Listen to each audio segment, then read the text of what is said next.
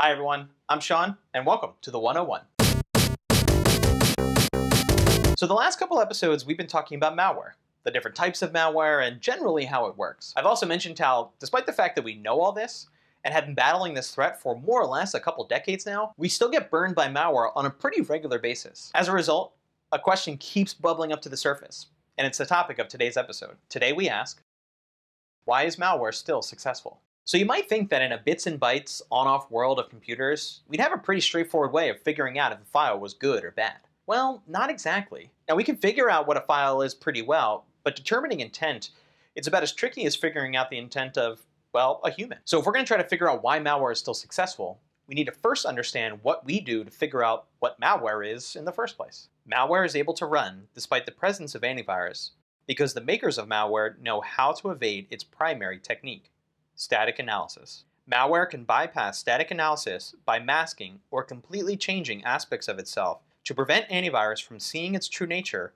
or from scanning it at all. So way back in the early days of networking, computers were designed to connect and communicate under two basic principles: make it easy and make it fast. To accomplish that, a simple paradigm was set in place. Trust what comes your way. This wasn't a problem when networks were small and isolated, but the internet we know and love today is built on the same paradigm. When criminals started exploiting that paradigm, we were too far down the rabbit hole to redesign the entire system. As a response, we came up with the approach of blacklisting. Now, blacklisting is great in theory. If we know a file is bad, then we can check it against all other incoming files to know if it is also bad. Even better, we can do this without running the file at all. We can look at the file's properties to see if it matches, even if on the surface it looks perfectly normal. But criminals are nothing if they're not enterprising, and they soon figured out how to bypass it completely. How, you might ask?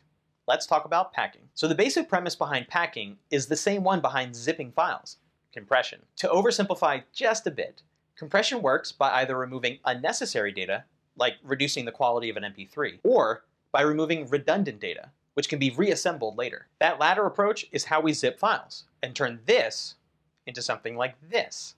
It's a lot smaller, huh? Well, this same process is what malware packing does to bypass traditional defenses. You see, the output of taking lots of big files and making them into one smaller file is a brand new file. And that brand new file shares none of the properties of the contents within. The packed malware can slip right past static analysis because it doesn't share any of the properties of the malicious code within. Then the two of this 1-2 punch occurs when the file decompresses in memory. Here, malware is able to persist and continue its endeavors without actually installing a new file. Okay, so what did we learn today? Well, malware is the tool that criminals use to carry out their malicious endeavors.